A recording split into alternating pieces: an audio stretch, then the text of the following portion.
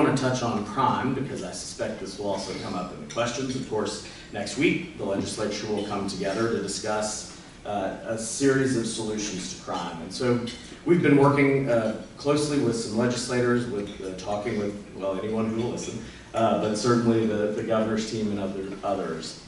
And here's our broad advice. First, follow the data. If we don't have policies that are based on experience and data, but rather are knee-jerk reactions, we're going to end up in a place that we've been before. Louisiana, our high crime rate is not new. We have been at the top of the list. These are the bad lists. We never get to be top of the good list, but we're going to get there. We've been at high crime rates for decades. And some of the proposals on the table, we'll see what the bills are, we'll see where they end up.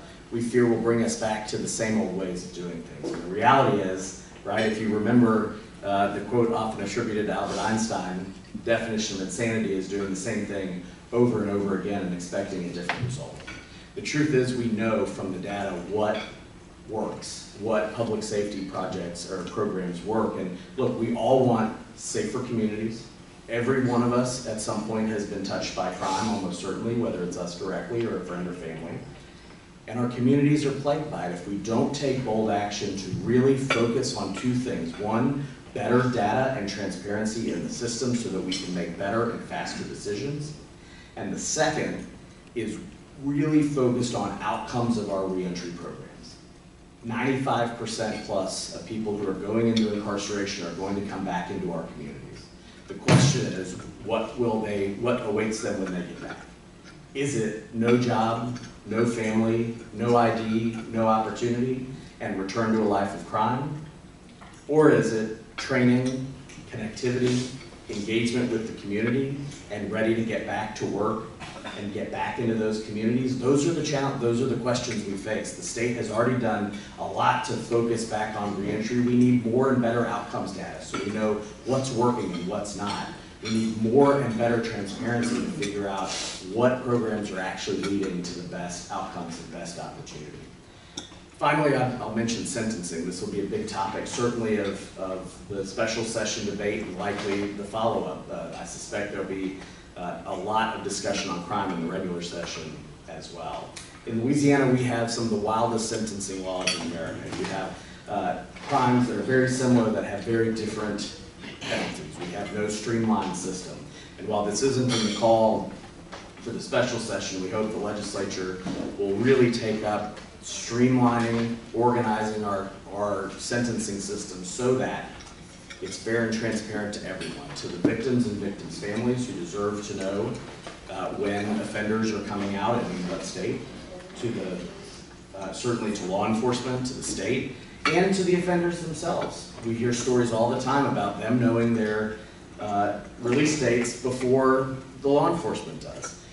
So we've got to do all of that while we're supporting our law enforcement, putting more and better trained law enforcement officers on the street so that we can all work together to create a safer community here in Louisiana. Quickly, yeah, thanks so much, Daniel. I mean, there's a lot to talk about with the crime special session, and you know, as you know, when we did the reforms in 2017, we released nonviolent offenders, and we pumped the money into three pots: victim reparation funds, which everybody would agree is a good thing, reentry programs in the juvenile system. As we look at the bills coming, you mentioned some very good points. They're not following the data. It seems like there is a narrative out there that I think this coming session, the bishops especially, are going to try to support good data. We think reentry programs work. We do it within the Catholic Charities Network. We go into prison before they leave, get them a job when they get out, do family reunification. But I think there's going to be a heavy narrative that the reforms didn't work. And so I think we have our work cut out for us. So just know the bishops will be there. So I just wanted to just throw that out. Thank you. And Tom was mentioning that the bishops also support good data-based reforms, and we're supportive of the package of reforms in 2017, as was the Pelican Institute.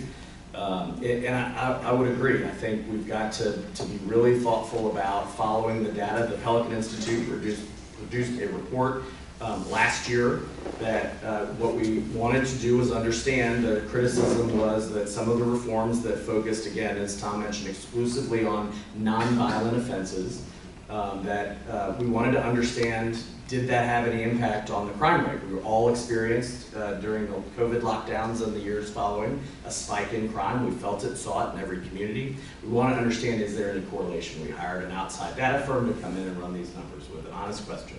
Did it make a difference? The findings were that there was no correlation between the spike in crime and the reforms that were made. It also found that Louisiana's spike in crime matched the spike in crime that were in every state in the country during the lockdowns.